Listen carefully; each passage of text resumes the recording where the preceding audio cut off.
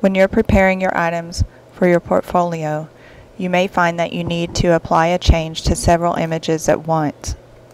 For instance, you may need to change the file type or the size. You can do this quickly in Photoshop by using the batch change command. Make sure you have an action in your action palette that makes the change you need. In this case, I've already created an action to resize, rotate, and print a file. Next, select File, Automate, Batch. Make sure the action you need appears in the top part of the batch window.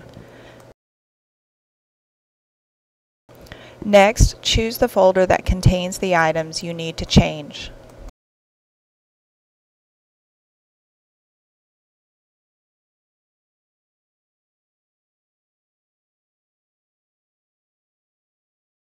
Now decide what you want Photoshop to do with the file once the change has been made.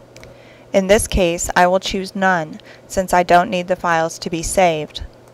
Otherwise, I could choose Save and Close or Folder if I wanted a copy of the file to be saved in a separate folder. Now I just let Photoshop do the work for me.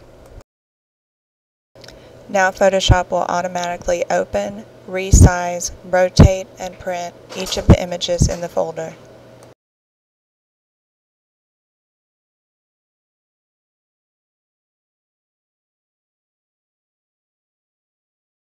Tune in to my next podcast to review how to create an action in Photoshop.